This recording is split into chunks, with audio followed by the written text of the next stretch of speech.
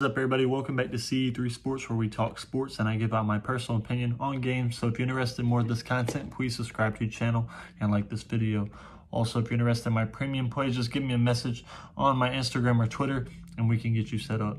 But let's get this college football matchup tomorrow between Houston and Baylor. Houston comes into his game 3-5 on the season. Baylor comes in 3-5 also. Baylor started out the season 1-3, had some very ugly games, lost to Texas State, lost to Utah, lost to Texas. So obviously pretty good teams there, except for Texas State. They probably should have beaten them.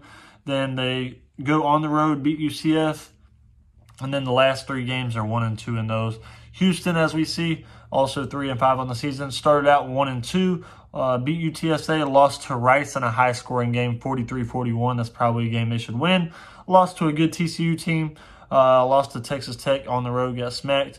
West Virginia, they played and won on a Hail Mary, 41-39. Then they go and play Texas. They only lost to Texas 31-24. Had a chance to win that game, so not a terrible game there by Houston. Texas scored there in the fourth quarter to win the game. And then last week got absolutely pummeled by Kansas State, 41-0. Both these teams are about average in every department, really. Yards per game, points scored per game. Houston's only scoring 3 more points per game than them. Points allowed per game, Baylor's allowing 30 per game. Houston's allowing 32 per game. So neither one of these defenses are great. Offenses are average at least. But in this one, I do think this is, like I said, a pretty even matched game.